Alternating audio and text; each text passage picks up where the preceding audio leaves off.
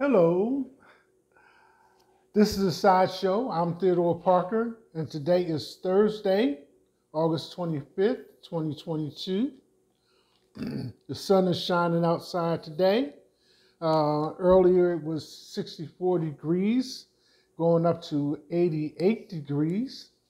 We had the mask, along with whatever other reports that are going on in your area in regards to COVID-19, etc., etc. In the news today, there were several items that kind of stuck out, generally taken from the top five. But as you go down the list, it starts getting into family issues between couples, and also included is the $31 million settlement for Vanessa Bryant and another man who had sued the LA County Sheriff's Department, first responders, and several individuals in regards to photographs taken at the crash site of Kobe Bryant and Gianna and others, and passed around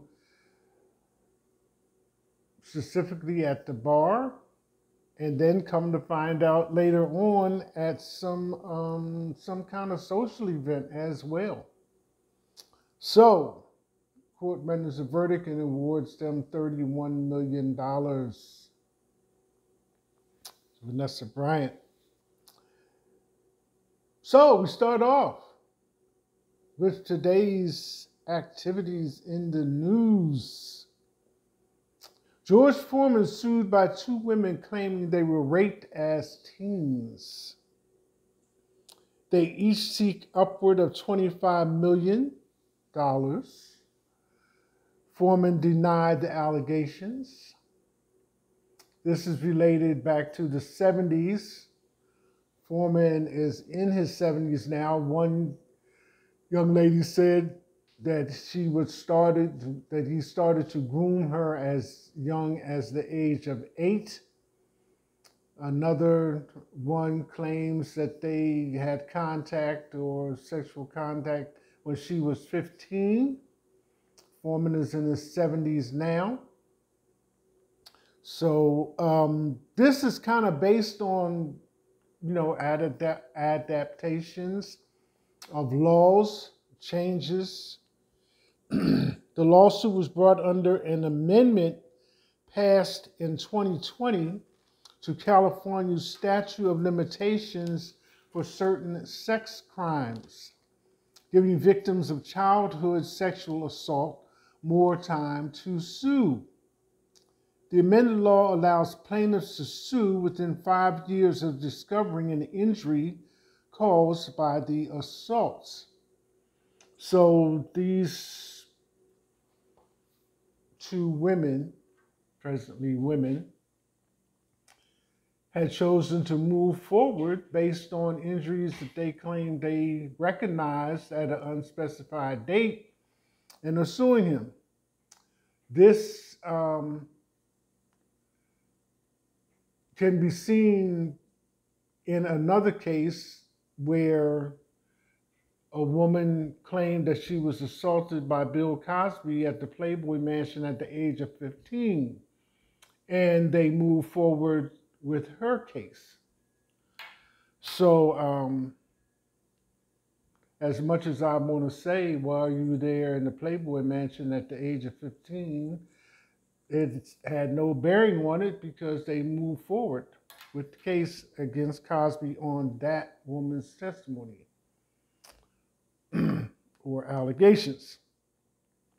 So now George Foreman is up under the same type of situation based on the new California law from 2020.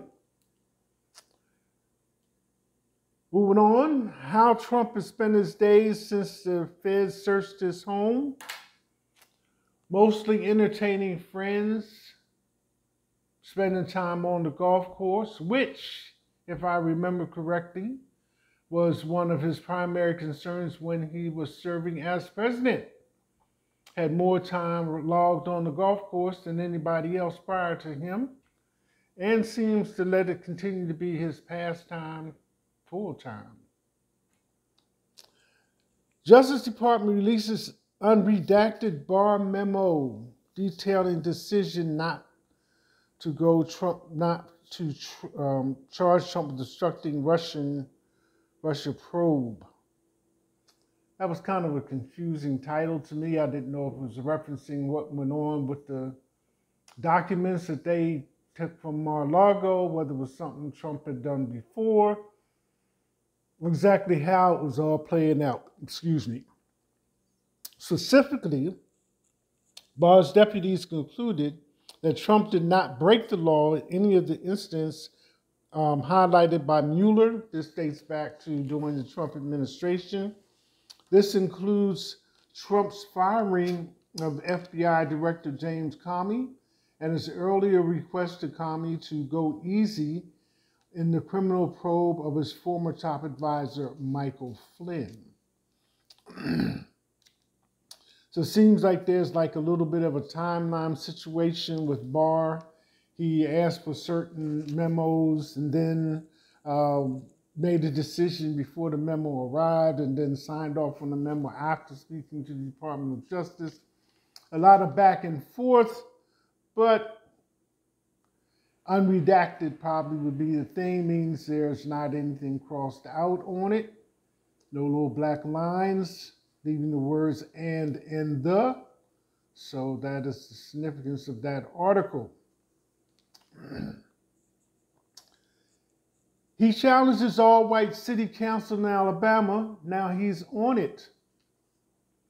A few years ago, Eric Calhoun felt out of touch with the city council in Pleasant Grove, a small Alabama city of just under 10,000 people outside of Birmingham. Calhoun is 71, and he has lived in the city for nearly 3 decades. Couldn't find contact information for any of the 5 council members online. During the 2016 election, none of the white candidates running against him asked for his vote. Voters in the city had never elected a black person to the city council. Calhoun, like 61% of the cities, is black.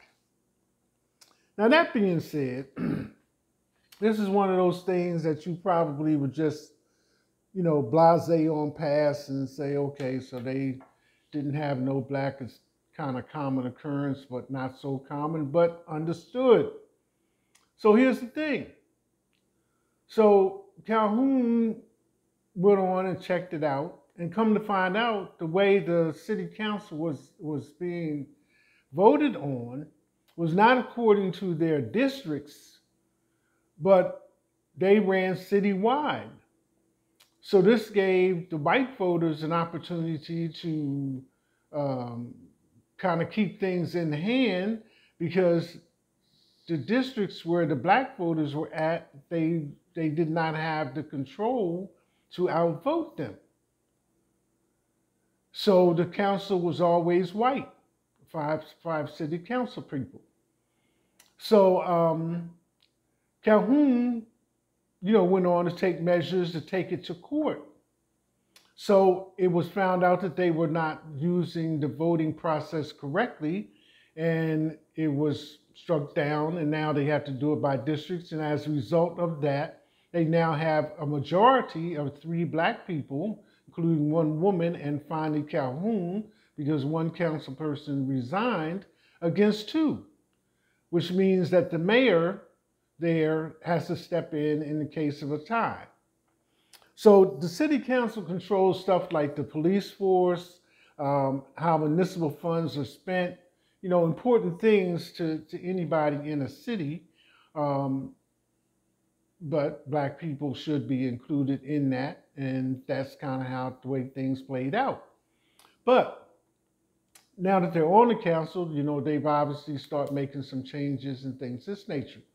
But as things would happen, this case is similar to one that the Supreme Court is scheduled to hear, I guess, over the next couple of months, related to voting.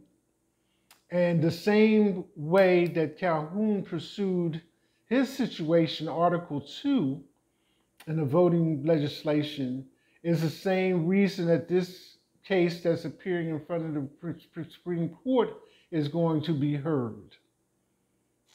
So small things, which don't appear to be so important, could have some significance.